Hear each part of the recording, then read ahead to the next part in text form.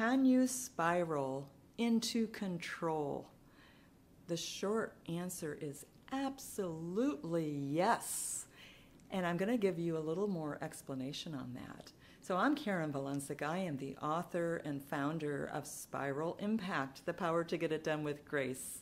And I've been working with leaders and teams for over 3 decades in the area of conflict mastery and collaboration. And I have obviously studied spirals a lot. They are powerful, and that's why they get such a bad rap. We hear of things spiraling, and that's always a negative thing, and we hear of things spiraling out of control. But if you understand the dynamics of a spiral, you can absolutely spiral into control and get the impact that you want. And that I've spent 3 decades studying. And so a 30,000-foot view, what I find is that there's certain elements in what I call quadrants. And I've developed this model that has 4 major quadrants in it. And they're not in any particular order, but if you don't have one of them out of whack, you can get your spiral kind of wobbling an awful lot. But it's all about your own personal development. So one of those quadrants is knowledge. You have got to become the continuous learner. You have got to become curious, always looking for the learning and the gift of whatever is going on. Now there's layers to that. Also, another quadrant is focused energy.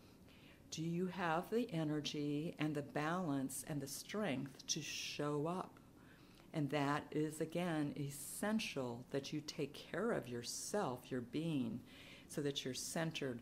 Every spiral has a calm center that it moves around. And so the more you control and develop yours, the more you can control your spiral. Another quadrant is intention. A lot of times we go through life without intention. And there's lots of layers of intention. But what's your intention? And be really clear on that as you move through your life. A lot of times things spiral out of control because we haven't thought that through, or we haven't expressed that. And then the final of the 4 quadrants, and it's really not the final, it's just another of the 4 quadrants, is support. Do you have the support that you need, whether it's trusted advisors, coaches, people, or information, books, and processes that support you?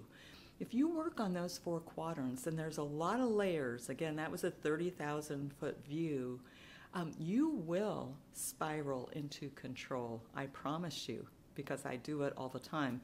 Doesn't necessarily mean things don't happen, they do. But when you understand this, you can rectify and move that spiral in the direction that you want. Follow me wherever you're seeing this, pick up my book, go to my website, check it out. Join my mailing list and learn more. And until next time, thank you very much. Bye-bye.